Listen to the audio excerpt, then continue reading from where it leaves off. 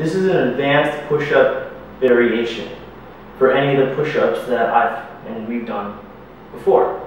So what you're going to do for this one is your feet are going to go up on a chair, and this will give an incline effect to the push-up. Therefore, you're working your upper chest.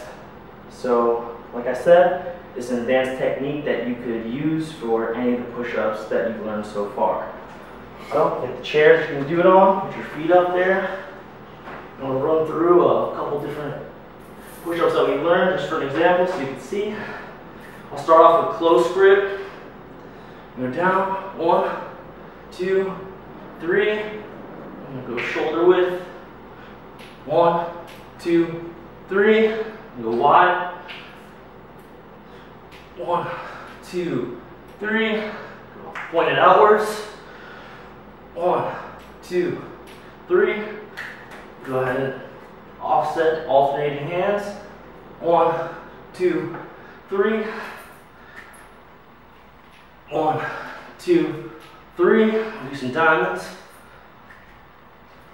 1, 2, 3.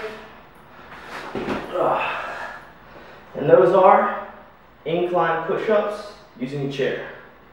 Enjoy.